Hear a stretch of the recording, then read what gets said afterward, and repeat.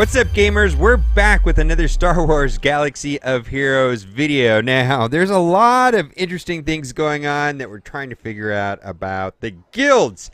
And I've seen a lot of posts complaining about the rare parts that allow you to go to level 9 on gear, level 10 on gear, being very hard to get. And I can understand that's upsetting, but at the same time, this is allowing all of us to catch up to the whales.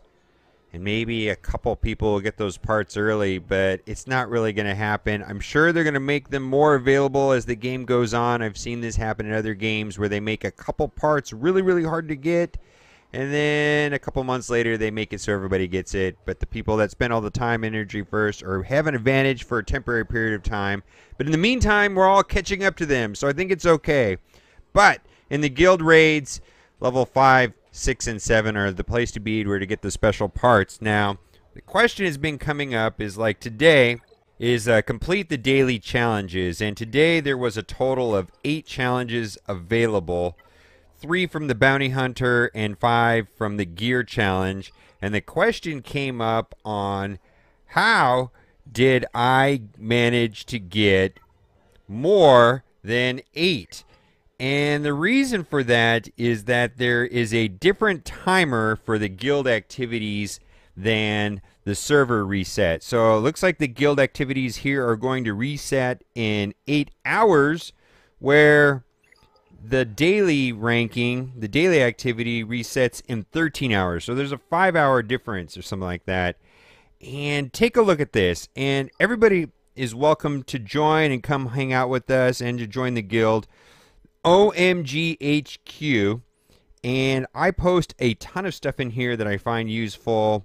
We have a very organized guild, and you're welcome to join. We are not full yet. We've got 27 members, and we will probably be full here shortly. But here is a link right here, and the link is inside of this Facebook group to Math Vader.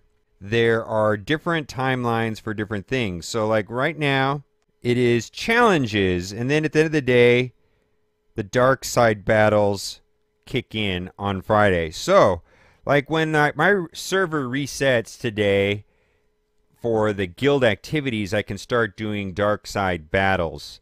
And so I should have saved my energy to do that, but I did not do that. And then that would have accounted towards tomorrow. And then you can see tomorrow squad arena battles. I want to save those. So this is a very easy way of taking a look at this and understanding when to do what to get the most amount of points, because we have to save up like 46,000 points to get to the tier 5 Rancor battle, because it doesn't look like doing the ones below that have much beneficial effects because they don't have really good rewards. I mean, they're fun to do. I've done a tier 1 battle and I thought that was a lot of fun. So this is very interesting, and like I said, there is a link in the description to the Facebook group so that you can take a look at this post, and you can also join our guild if you'd like to. And as always, thanks for watching and keep on gaming.